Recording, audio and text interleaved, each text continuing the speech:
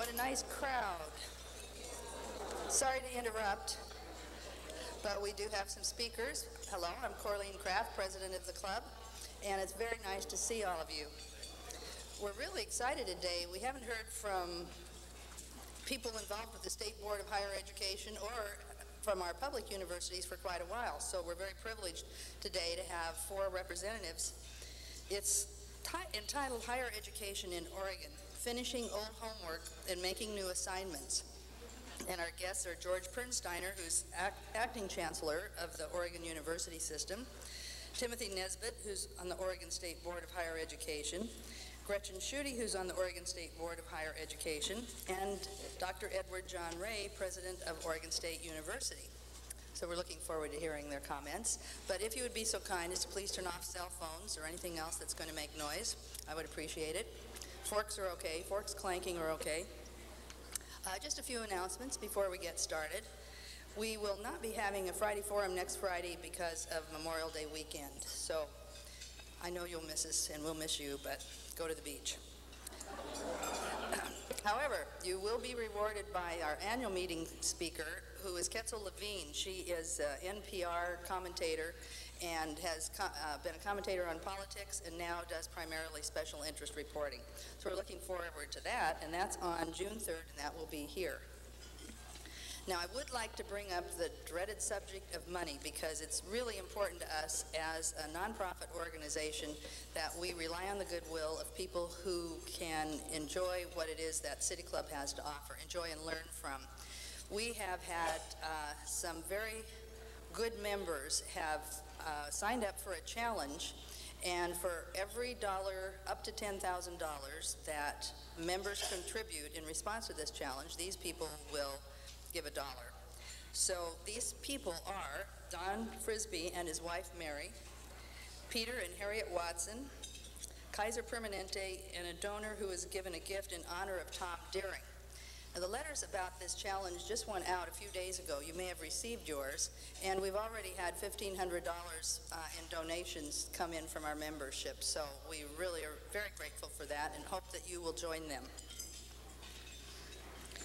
We have a few other things that will be coming up, that would be events that will be coming up at the City Club. Our annual Citizen Salons fundraisers have begun. We had one last week that was well attended, and people report that it was very interesting. Many points of view were expressed, but there were no fisticuffs.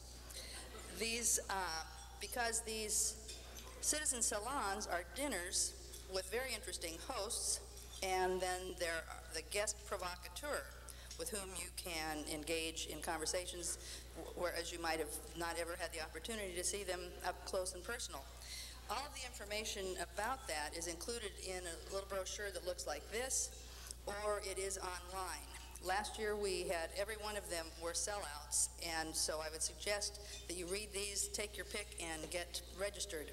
All of this information is available online, along with membership information, and I invite all of you who are not members to go online, become a member, and attend a Citizen Salon, although you do not have to be a member to attend the salon. A couple of other things that will be coming up. Local Innovations Bike Tour on Saturday, May 28th, where there will be a tour of various spots around town that illustrate environmentally, architecturally, or culturally significant innovations. And then in June, we're going to have a rooftop membership party and a tour of the Tillamook Forest. So all of that information is available online. You can also purchase audio CDs and videotapes of today's program if you find that it's something you'd like to share with friends. Our sponsors this quarter are Pope & Talbot Incorporated, Providence Health Systems, and the architectural firm of Zimmer, Gunsel, and Frasca, and we're very grateful for their support because they underwrite our broadcasts. Now on to our program. George Pernsteiner, as I said, is the acting chancellor of the Oregon University System, and he will also act as moderator today. He became the acting chancellor in July of 2004, and among many other duties, he ensures support for the initiatives related to the board's vision for higher education in the state, including presentation of proposals to the legislature. He was previously Vice Chancellor for Administrative Services at the University of California, Santa Barbara, And prior to his work at UC, he was Vice President of Finance and Administration at Portland State University, and during part of that time, he was simultaneously the Chief Financial Officer at the University of Oregon and Vice President at PSU. He tells me that he has gone through many, many books on tape as he's traveled up and down, burning up and down I-5. He holds a BA in Political Science from Seattle University and an MA in Public Administration from the University of Washington. Timothy Nesbitt is a member of the Oregon State Board of Higher Education and has been since 2004. He's also the CEO of the Oregon AFL and CIO. He previously served in management positions of the Oregon State Council of Service Employees International and held similar positions in California. He has served on governor-appointed task forces on workers' compensation and health care reform, and he previously served on the board of the Ballot Initiative Strategy Center in Washington, D.C. He holds a BA in journalism from St. Bonaventure University in New York. Dr. Gretchen Schuette is a member of the Oregon State Board of Higher Education, also since the year 2004, and as well, she is president of Chemeketa Community College in Salem. Her previous positions include being superintendent of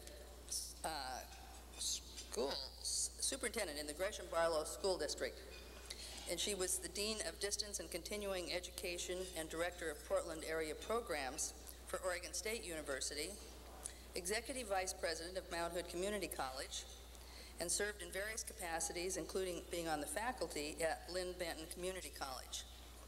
She holds an interesting array of degrees, one a BA in English Literature followed from Smith College, followed by an MA in Biology from Central Michigan University, and finally a PhD in Oceanography from Oregon State University.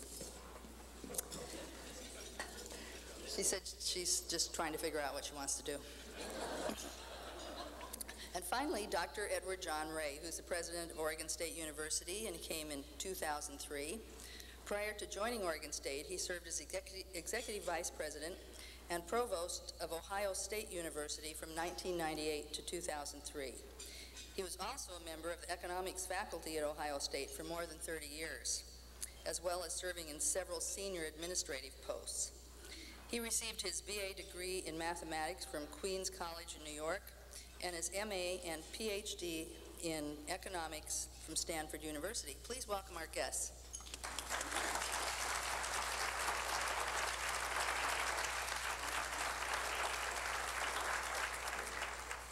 Well, thank you, Corleen, and thanks to all of you for coming out today on a day when you couldn't figure out if it was going to rain or if it was going to have sunshine or if it was going to have snow or if it was going to have hail. It's a typical day in Western Oregon in the springtime, but thank you all for making it here.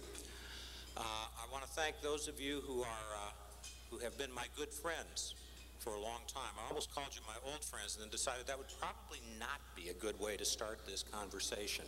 So thank you all for coming. What we're going to say today, in many ways you've heard before. You've heard it before. Those with college educations make more money, they pay more in taxes, and they need fewer government services than those who do not. You've heard, too, that full success in a 21st century information-based global economy will demand higher levels of education than ever before, and that other countries, as well as other states, are beginning to make those investments in very big ways. You may even have heard that despite having less state support per student than do at least 45, and somebody told me the other day 49 other states, Oregon's public universities are enrolling more students and producing more graduates than ever before. And they are producing them more quickly than they have in a very long time. But have you heard that higher education in Oregon is less affordable than higher education just about anywhere else in America, despite tuition rates that are just about average? Why? Have you heard that Oregon's universities have fewer regular faculty today than they did 10 years ago? but they have 20,000 students more today than they did 10 years ago. Have you heard that the faculty compensation for those faculty is among the lowest in the country, even after adjusting for PERS? Have you heard that the support that the federal government provides to faculty and students through research grants is almost equal to the support the state provides for the universities in any given year? Have you heard that the deferred maintenance backlog at the 7 campuses now tops $600 million? Have you heard that more of this year's graduates will have transferred to the university and receive degrees after having transferred than start there and go all the way through? And have you heard that in many parts of this state, in many parts of Oregon, young people are less likely today to go to college, less likely today to participate 10 years from now in that global information-based economy in a full and successful way than are their parents or than are the people in the workforces of those communities today?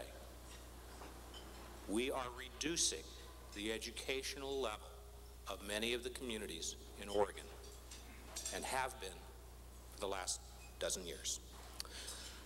Last year, Governor Ted Kulongoski breathed new life into the State Board of Higher Education by appointing dynamic leaders to address these and other issues to transform Oregon into a state where every Oregonian, regardless of where she or he lives, regardless of how much money she or he may have or how much money his or her family may have, regardless of what group she or he may belong to, that Oregonian, every Oregonian, can attend and succeed in a public university in this state so that she or he can go on to be a full participant, a full partner in a successful 21st century information-based global society.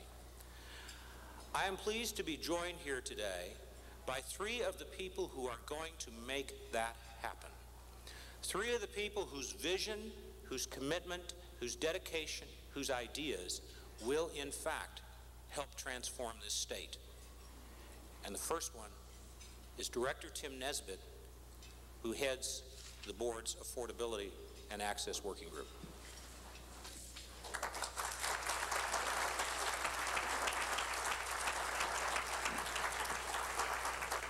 Thank you, George, Corleen, members of the club.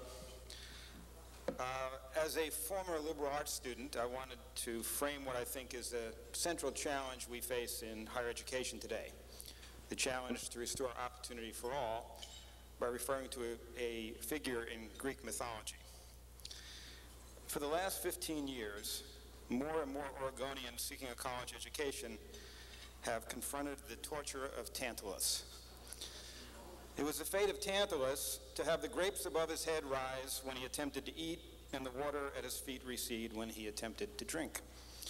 He was doomed to have his reach forever fall short of his grasp.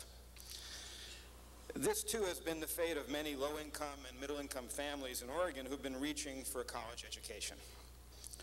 Tuition and fees at Oregon's community colleges and public universities have been rising far above the reach of their household budgets, up 77% and 66% respectively during the past 10 years. Meanwhile, the state's commitment to financial aid has been shrinking to a smaller and smaller share of the overall costs of the education these Oregonians are seeking. Costs have been rising while aid has been receding. Oregon Opportunity Grants now cover only 11% of the cost of attendance at our public universities and are limited to students with family incomes below $31,340 per year. And even with such low targets, the program runs out of money every year before it can cover even half of all eligible applicants. As a result, the hopeful reach of many Oregonians for a college education has been falling far short of their grasp, and many others, unfortunately, have been giving up even trying to reach for that goal. After steep tuition increases in the early 1990s, we experienced a lost generation of 12,000 high school graduates and community college students who were qualified to pursue four-year degrees, but never did so. Over the next 5 years, we could experience another lost generation of 9,000 students if these trends persist. Contrast these trends to our Oregon benchmark's goal of having 45% of our adult population with four-year degrees by 2010. We are now at 27%, and were it not for more college graduates moving here from other states, we'd be falling farther behind in meeting this goal. For the same reasons of increased costs and decreased aid, students can no longer work their way through college as they could a generation ago. In the 1970s, a young adult could work full-time during the summer and 10 hours a week during the school year at the minimum wage and earn enough to pay tuition, books, and living costs at the University of Oregon. Today, even at Oregon's higher than national minimum wage, that same student would have to work 46 hours per week, 52 weeks of the year to cover those same costs. As a result, students without the family resources to afford to pay for college must balance full-time work and part-time study and or take on crushing debt loads to complete their education. The typical student graduating from an Oregon public university today owes more than $20,000 in student loans. And for those who think that we are caught up in an unfortunate national trend of rising college costs and reduced student aid, consider this. When compared to the rest of the country, we are among the leaders in this race in the wrong direction. Oregon received an F for affordability in the 2004 and 2002 editions of Measuring Up, a study which ranks all states on common performance measures for higher education. We are now tied for 45th in affordability among the 50 states. The consequences of these trends are all too clear and all too severe. Lost opportunity and earning power for Oregon residents, failure to maintain the attractiveness of our business climate and our competitiveness in the global economy, less tax revenue, greater social costs. And if we are not attentive to these consequences, a vicious circle of not only lost opportunity, but declining incomes, less ability to pay for college, then fewer college graduates, fewer good-paying jobs, and again, declining incomes and living standards. Governor Ted Kulongoski recognized these problems and vowed to fix them when he appointed me and my colleagues to the Board of Higher Education last year. And our board set up a broad-based access and affordability work group, co-chaired by myself and Nan Poppy from Portland Community College.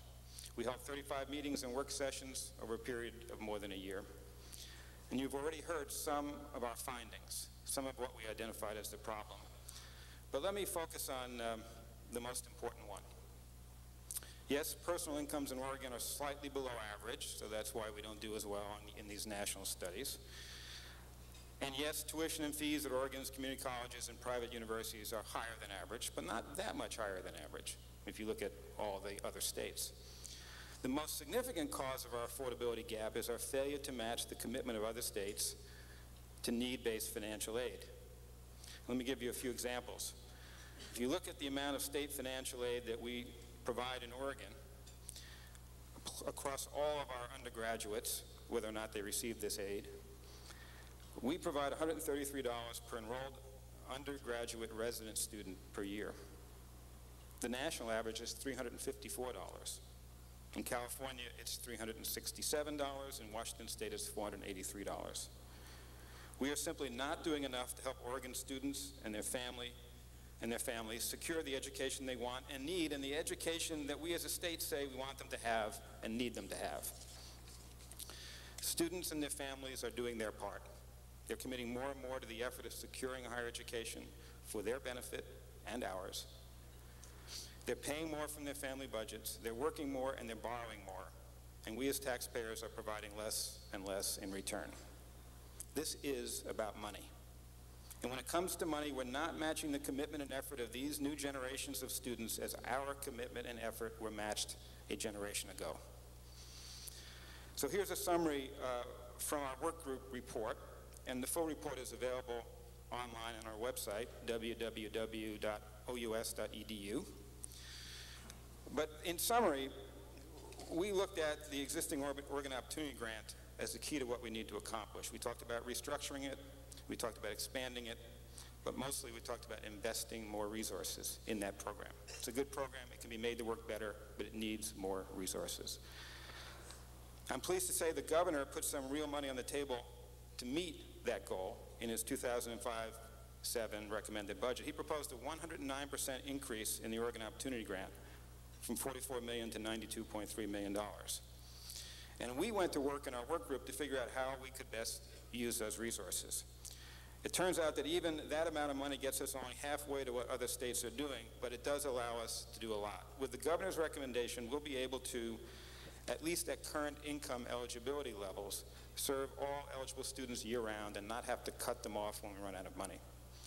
We'll be able to extend coverage to part-time students, and we'll be able to start increasing the amounts of the grants to those who currently meet the income thresholds. Over time, we want to see the Oregon Opportunity Grant be more like the Pell Grant, so that middle-income families can benefit as well. Under the current structure, once you earn $1 above that $31,340 in family income, you no longer qualify for any assistance from the state of Oregon. Under the federal Pell Grant model, you can continue to qualify for at least some assistance. There's a slope rather than a cliff.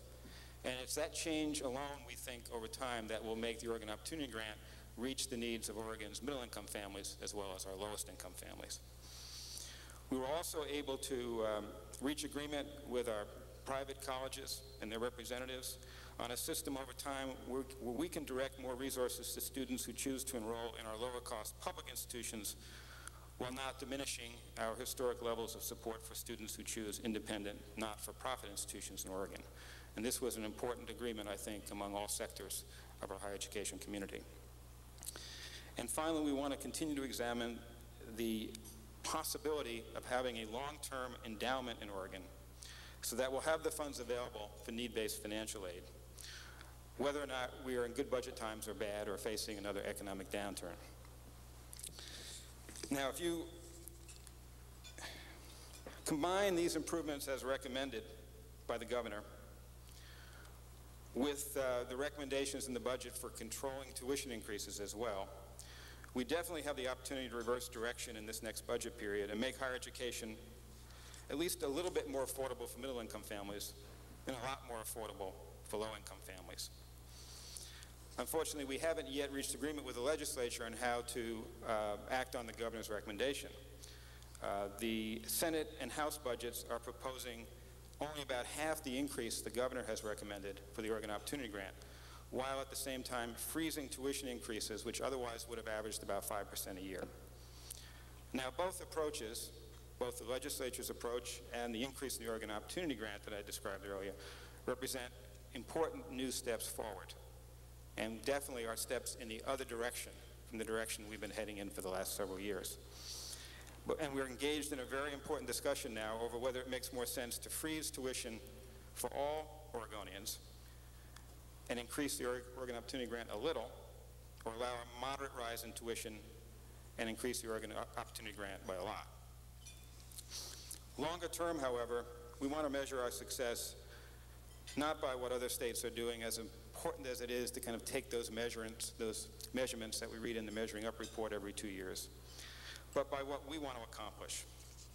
We are looking now at a shared responsibility model that builds on the expectation that every student who seeks a higher education will commit his or her own resources and effort to that goal, to the extent it's affordable and achievable for them, and to the extent he or she does so, that we will match their effort so that the cost is never again a barrier to reaching for and completing a college education. When Oregonians reach for college education, we want to ensure that their reach never again falls short of their grasp. Thank you.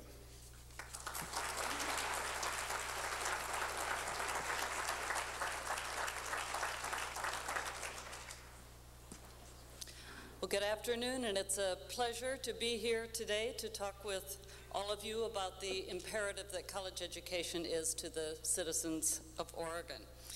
As a community college president and also a member of the State Board of Higher Education, I have the particular perspective, and some would say the peculiar perspective, of having been involved in these two roles in both sectors of public post-secondary education in Oregon, Oregon's public universities and Oregon's community colleges. As the Chancellor has begun and Board Member Tim Nesbitt has continued, I'd like to just continue a review of some of the benefits of college education, just to bring us together today at this hour around just how much it should matter to all of us that more Oregonians have a college education.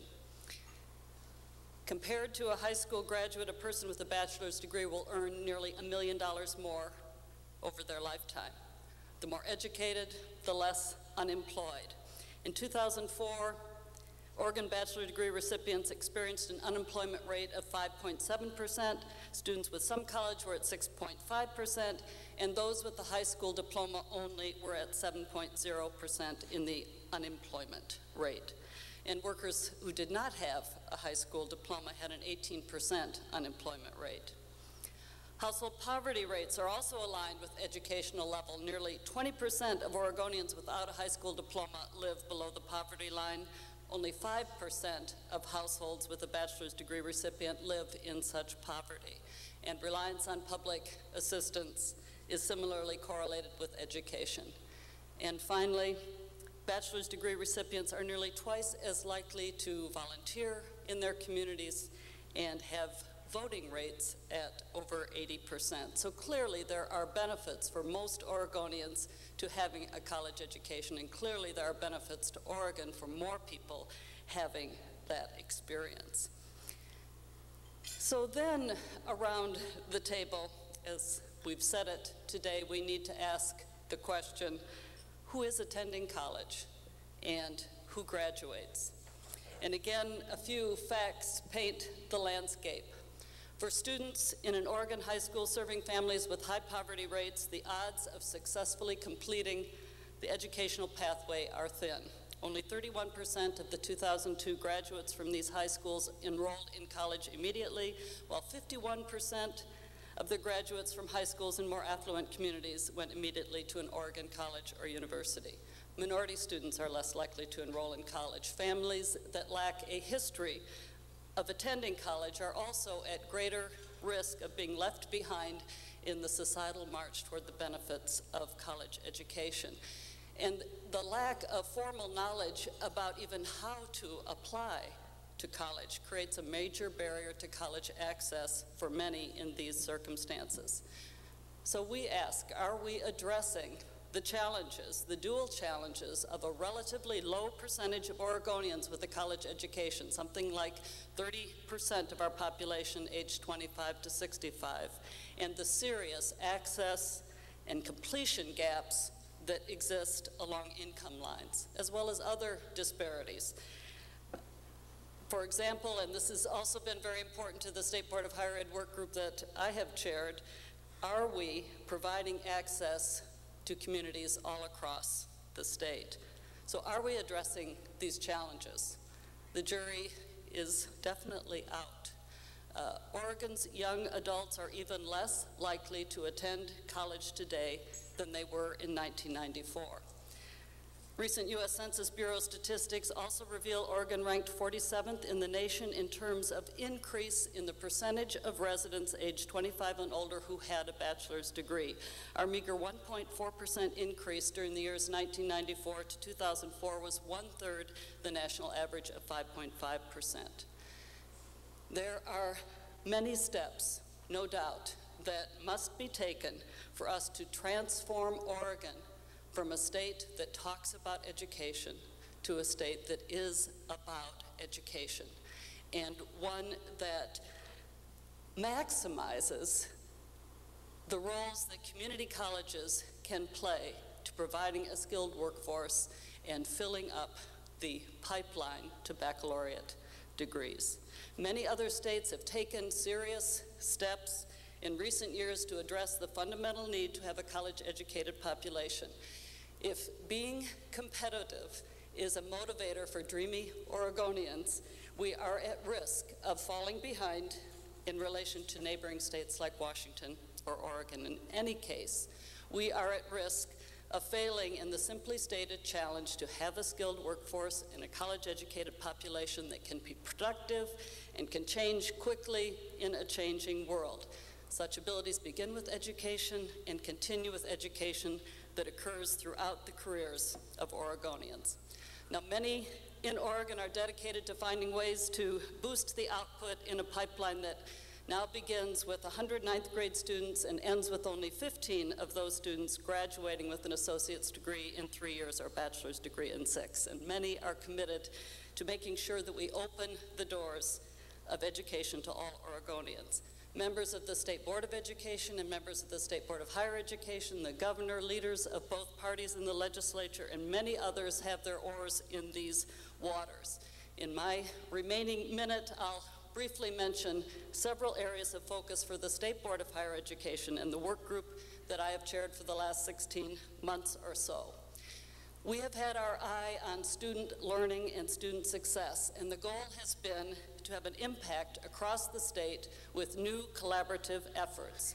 And our focus has been first on transfer, more effective transfer of students between community colleges and OUS campuses through transfer policies, better alignment of curricular pathways, and better use of technology to assist in advising.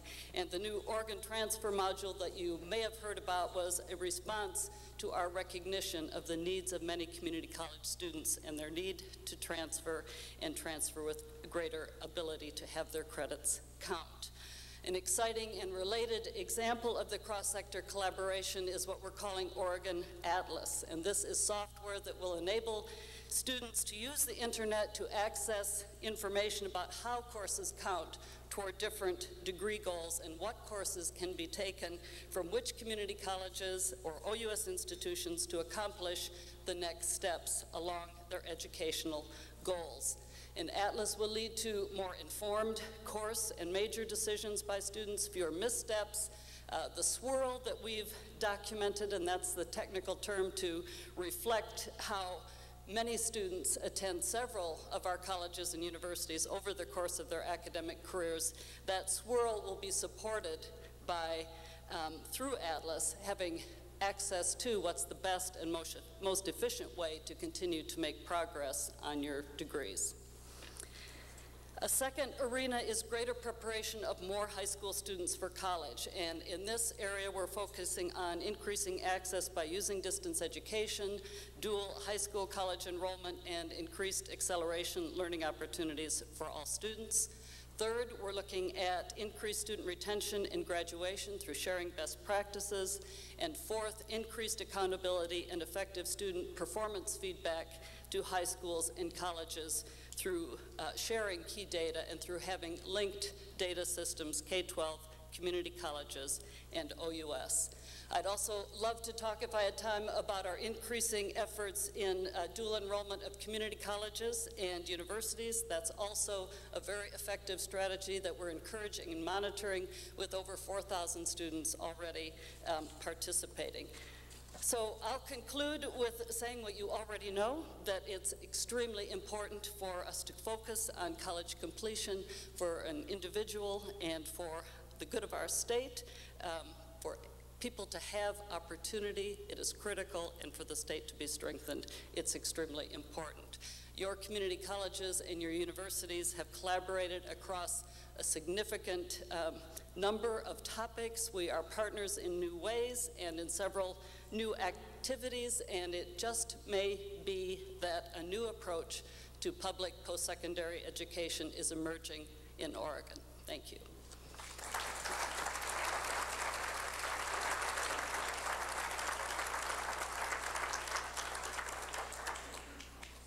Good afternoon. I'm really pleased to be there this afternoon and to have the opportunity to put on my economist hat.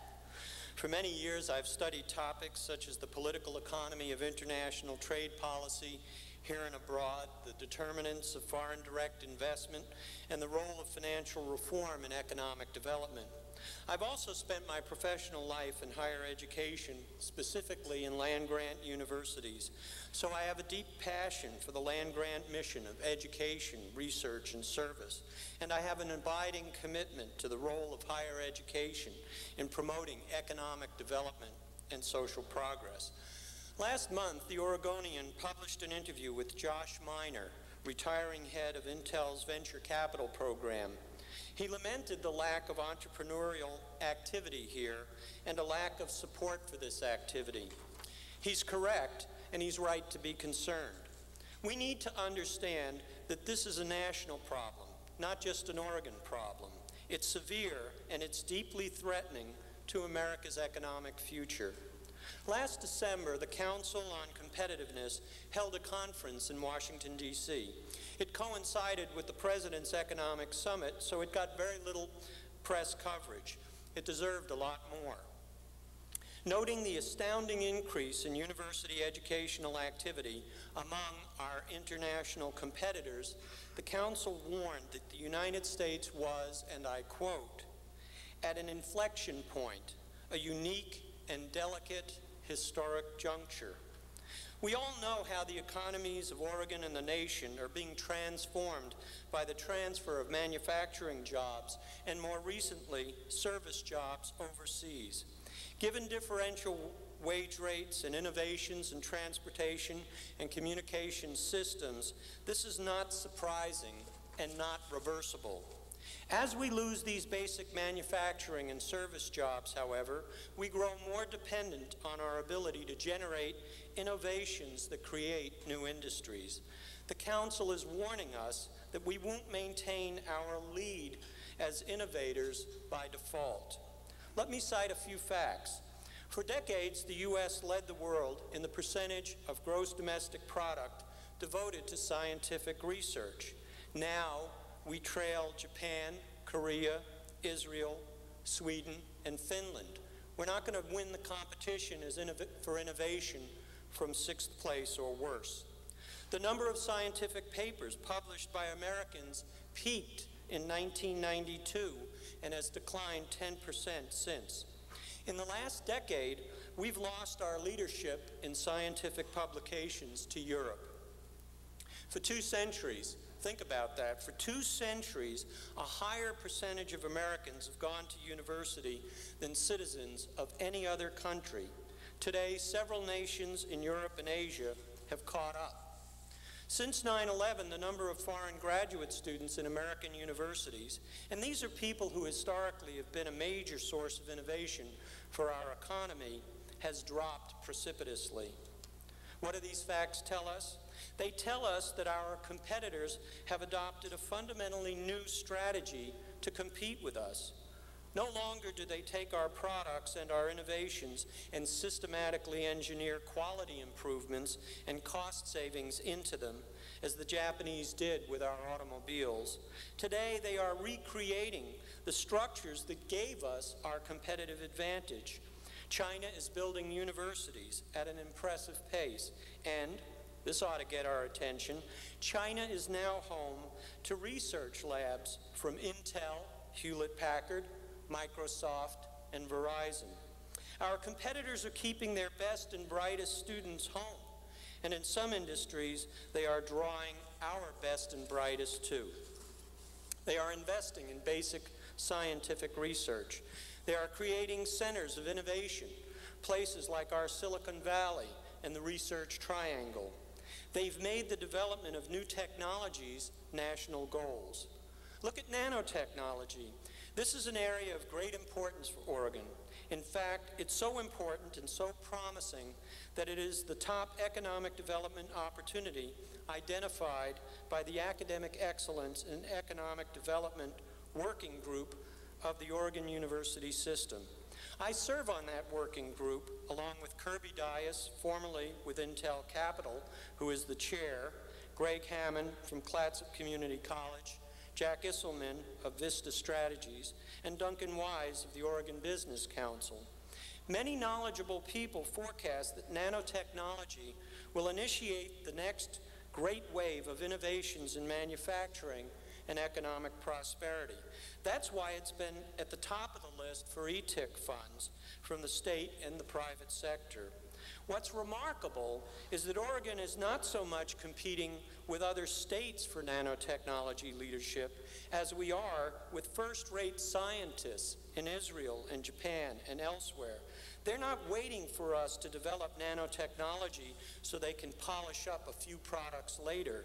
They're using our model. They intend to own this technology. Here's what I think this means. I think it means we face a regional challenge here in Oregon.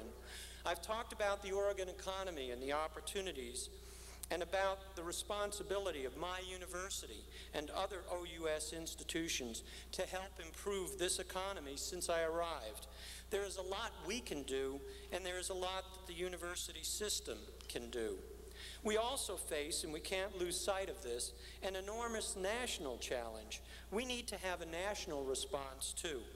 In large measure, America's most recent period of economic prosperity and leadership was built through private entrepreneurship and a strong business, university, government partnership that included massive federal investment in things like the internet and information technology and higher education and the National Institutes of Health and the National Science Foundation.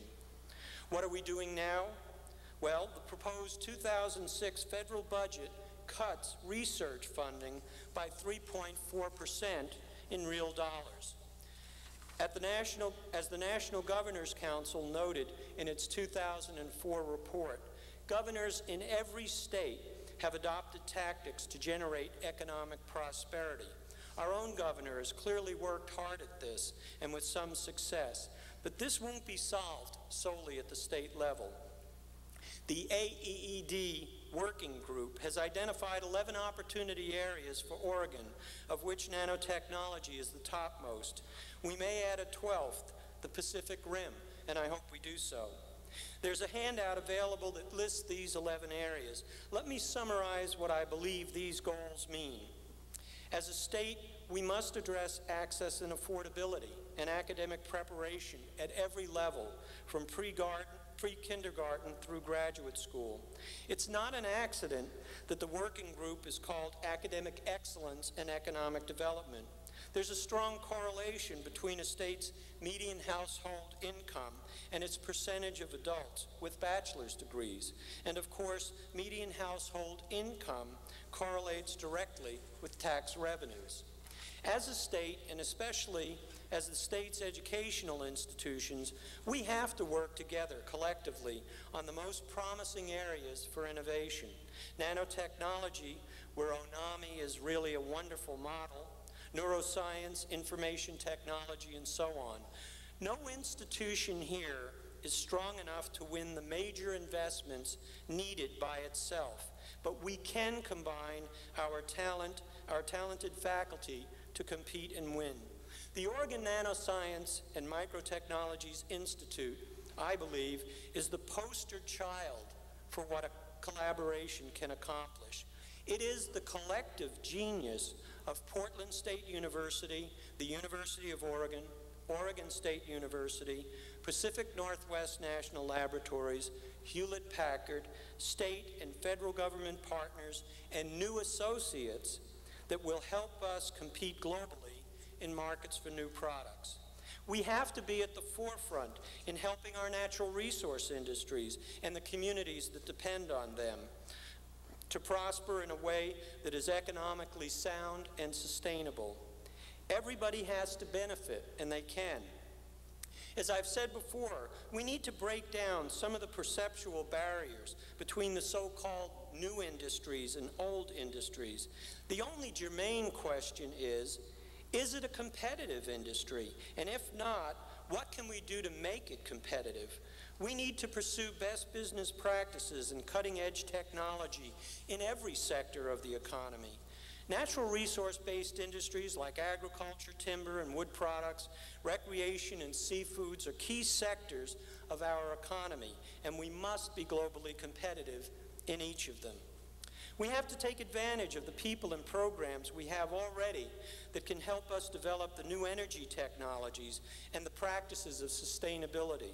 The nation that becomes the leader in these areas will have enormous advantages.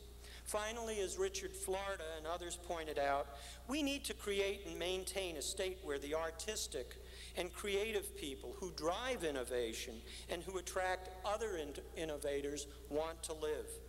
This means cultural richness, recreational opportunities, and vital communities that are safe and provide good private health care and educational opportunities and jobs.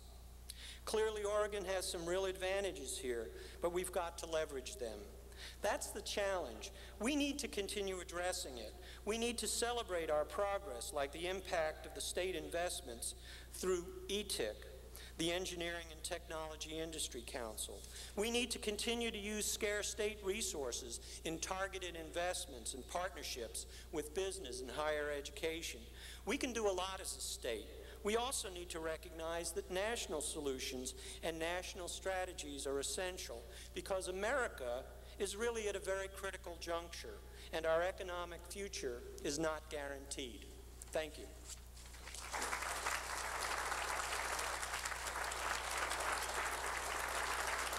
Well, quote Thomas Friedman, "The world is flat." I'd like to introduce now our board host, Marcus Simentel. He's a member of the Board of Governors, and he shares responsibility for oversight of the issue committees. He's a retired farmer and has a master's degree in education from Portland State University. As you can see, people who want to ask questions can line up at the single microphone, apparently. And I would ask, because we're running late, if everyone can make their questions very succinct, because we have 4 people who might answer them. Thank you. Thank you, Curleen. First, I want to call your attention to the Chancellor's good taste in choosing a tie, selecting a tie to wear.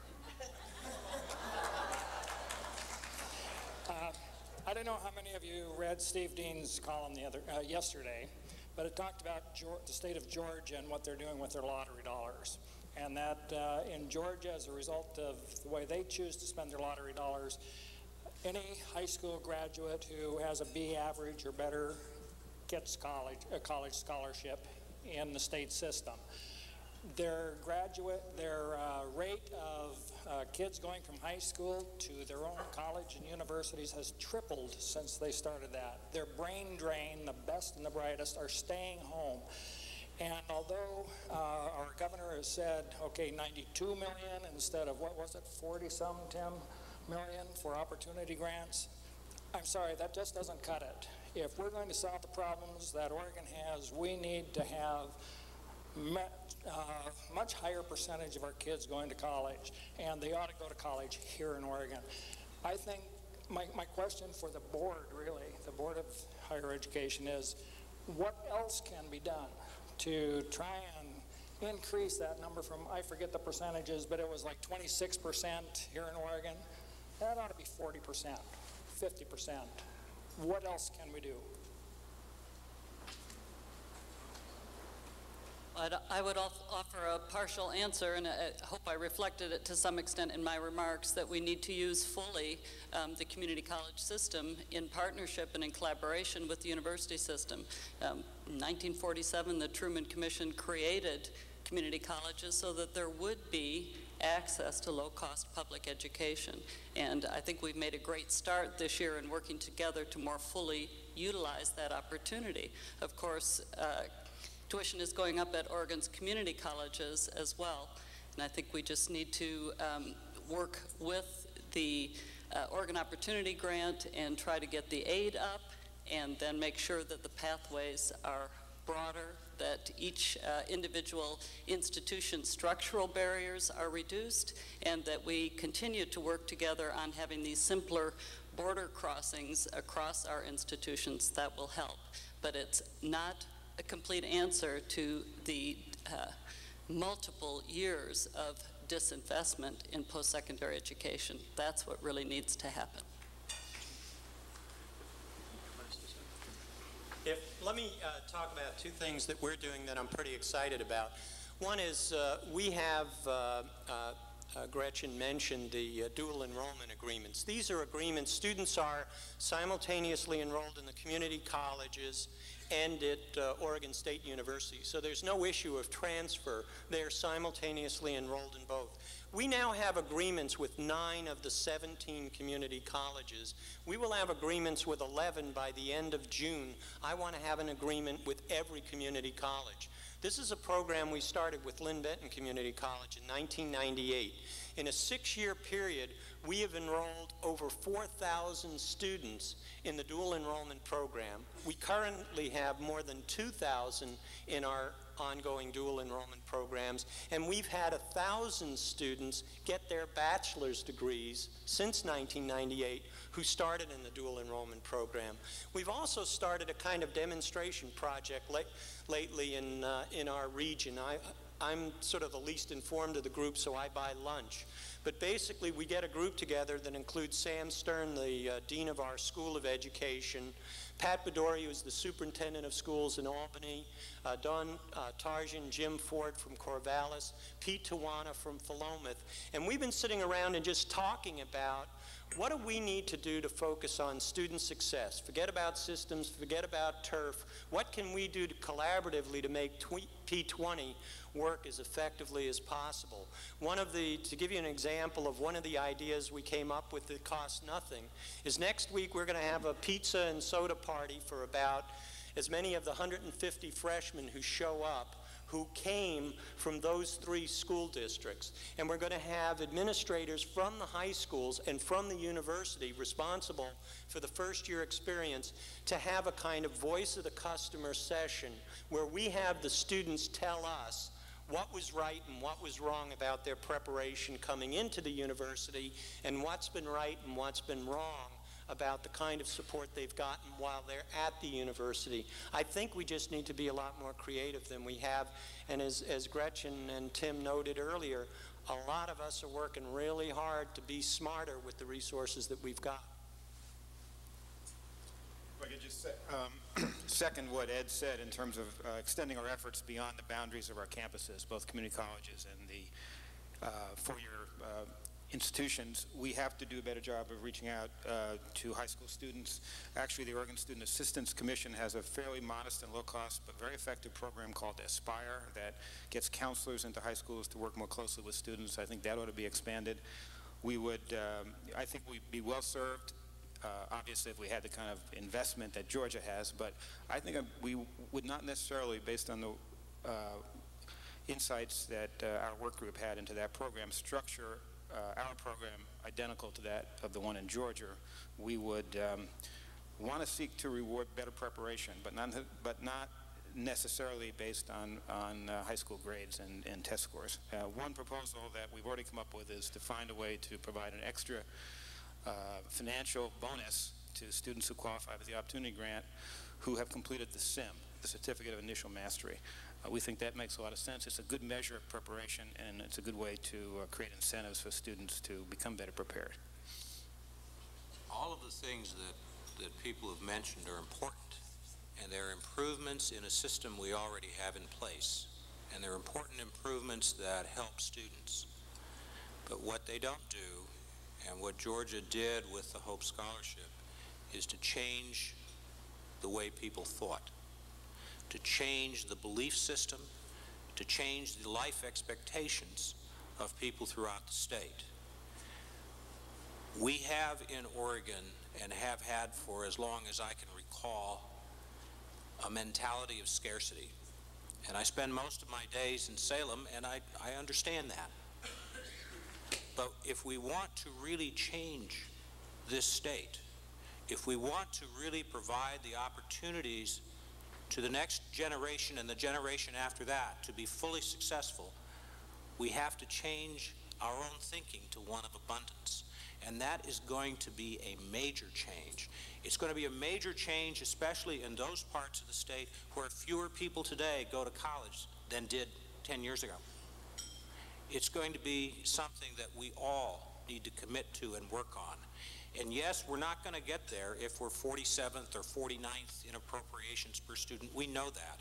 But money's not the only thing. Money's important. but it is not the only way we get there. We have to change the way that we think, all of us.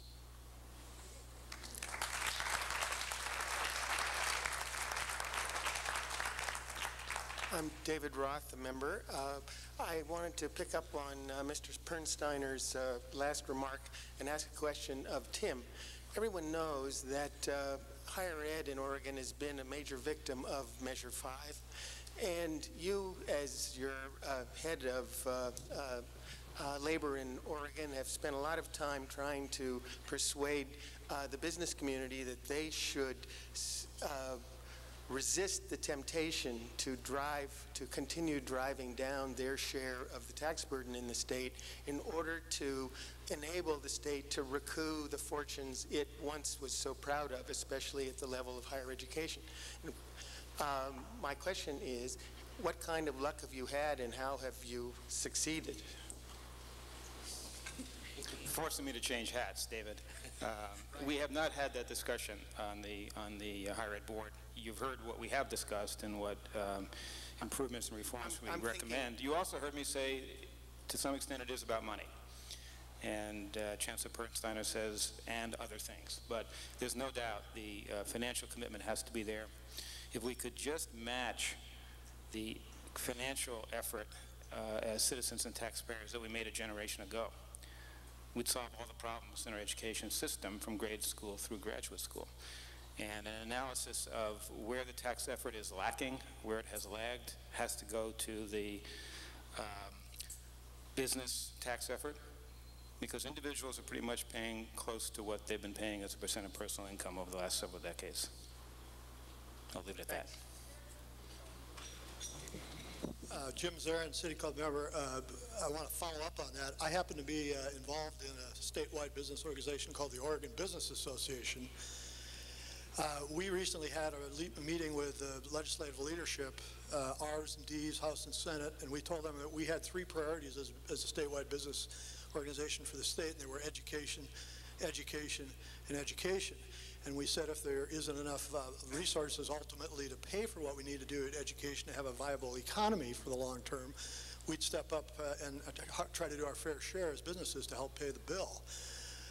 And we said that in part because a lot of our members travel and they see China and India and they're eating our lunch when it comes to preparing for the next few decades. So my question is, all of you change hats.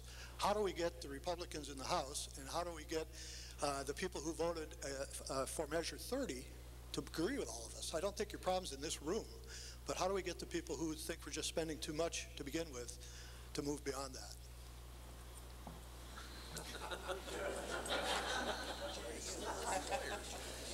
Is that one mine? I think we're at a point, I think Ed mentioned it earlier, that the country is at a critical point.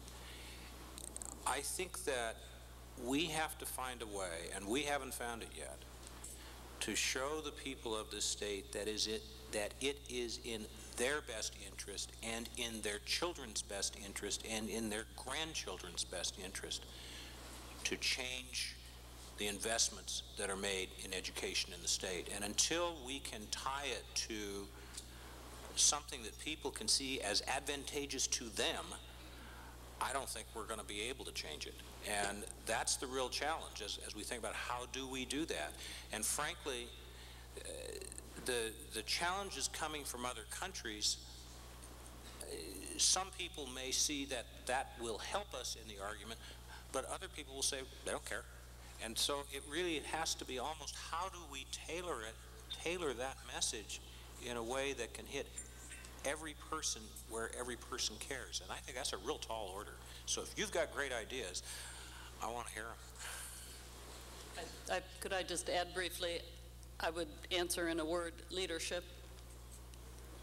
And I appreciate the leadership of the Oregon Business Alliance and many others with their oars in the water on this, but we need to have a coalescing of leadership in very vibrant, overt, dramatic leadership at this time, because we are in a crisis.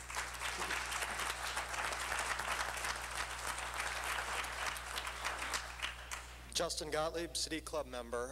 I want to go back for a moment to the debt load that students carry. I'm a graduate of PSU in the last 5 years of their master's program.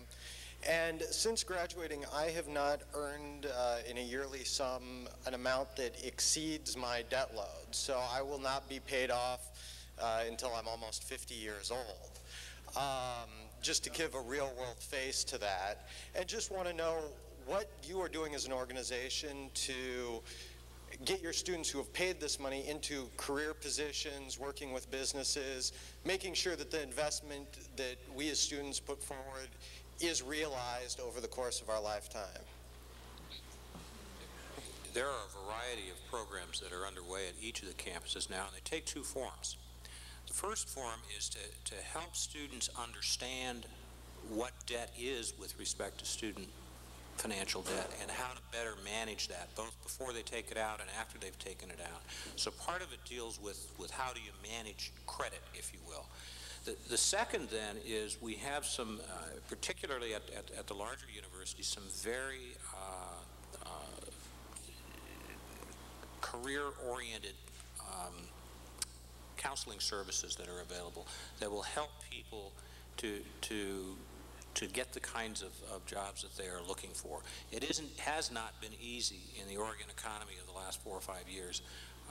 We've gone from having we've had the highest unemployment rate in the country for much of that time. We no longer do. So I think it's a little easier for our graduates coming out now than maybe it was in the last few years for folks. But it is something that we do pay attention to. And Ed probably knows more than I. Well, I just would say that, you know, you can do more immediate things and more long-term things. Immediately, we've eliminated plateau charges at Oregon State University. So we're going to have to figure out how to manage about $2 million in cuts in our programs, because we understand that for students to be able to graduate in 4 years, they got to take 15 credit hours a quarter, and if it costs more than 12, we're discouraging them from finishing. So we've eliminated the plateau charges. Nobody's compensating us for that. I think longer term, we're doing what we can through programs like MECOP, CCOP, to get students internships with businesses. 85% of those internships turn into jobs for students. We're also on the, we're in the quiet phase of what we would call the university fundraising campaign. And a very important part of that campaign will be raising money for scholarships and fellowships for students so that we can give more grants and reduce the extent to which they have to be dependent upon loans to pay for their education. We're trying to grow our resource base regardless of what the state does, and we're trying to put a lot of those resources into support for students. We're significantly past our typical end time of 1:15. Are you on the panel able to stay until 1:30? All right. Any of you who